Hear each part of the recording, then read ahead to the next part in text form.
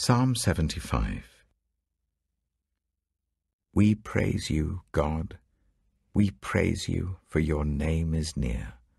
People tell of your wonderful deeds. You say, I choose the appointed time, it is I who judge with equity. When the earth and all its people quake, it is I who hold its pillars firm. To the arrogant I say, boast no more, and to the wicked, do not lift up your horns. Do not lift up your horns against heaven. Do not speak so defiantly.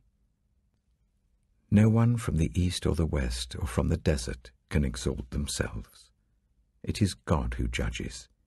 He brings one down, he exalts another. In the hand of the Lord is a cup full of foaming wine mixed with spices. He pours it out, and all the wicked of the earth drink it down to its very dregs. As for me, I will declare this forever.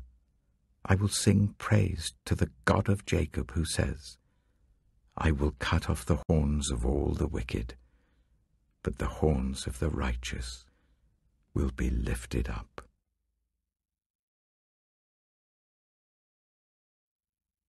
Psalm 76. God is renowned in Judah. In Israel his name is great. His tent is in Salem, his dwelling place in Zion. There he broke the flashing arrows, the shields and the swords, the weapons of war. You are radiant with light, more majestic than mountains rich with game. The valiant lie plundered. They sleep their last sleep. Not one of the warriors can lift his hands. At your rebuke, God of Jacob, both horse and chariot lie still. It is you alone who are to be feared. Who can stand before you when you are angry? From heaven you pronounced judgment, and the land feared and was quiet, when you, God, rose up to judge, to save all the afflicted of the land. Surely your wrath against mankind brings you praise, and the survivors of your wrath are restrained. Make vows to the Lord your God and fulfill them. Let all the neighboring lands bring gifts to the one to be feared. He breaks the spirit of rulers. He is feared by the kings of the earth.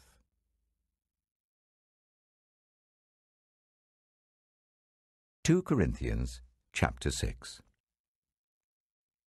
As God's fellow workers, we urge you not to receive God's grace in vain. For he says, in the time of my favor I heard you, and in the day of salvation I helped you. I tell you, now is the time of God's favor. Now is the day of salvation. We put no stumbling block in anyone's path, so that our ministry will not be discredited.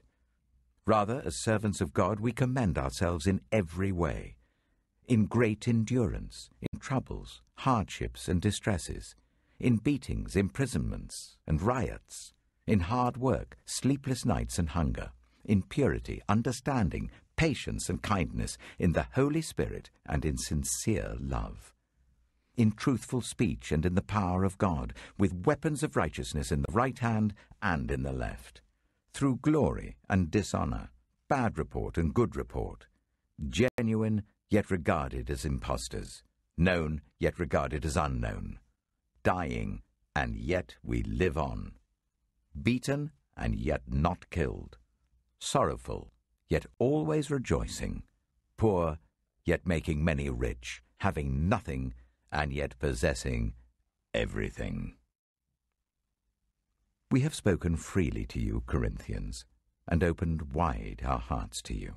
We are not withholding our affection from you, but you are withholding yours from us. As a fair exchange, I speak as to my children, open wide your hearts also. Do not be yoked together with unbelievers, for what do righteousness and wickedness have in common? Or what fellowship can light have with darkness? What harmony is there between Christ and Belial? Or what does a believer have in common with an unbeliever? What agreement is there between the temple of God and idols? For we are the temple of the living God. As God has said, I will live with them and walk among them, and I will be their God, and they will be my people. Therefore, come out from them and be separate, says the Lord. Touch no unclean thing, and I will receive you. And I will be a father to you, and you will be my sons and daughters, says the Lord Almighty.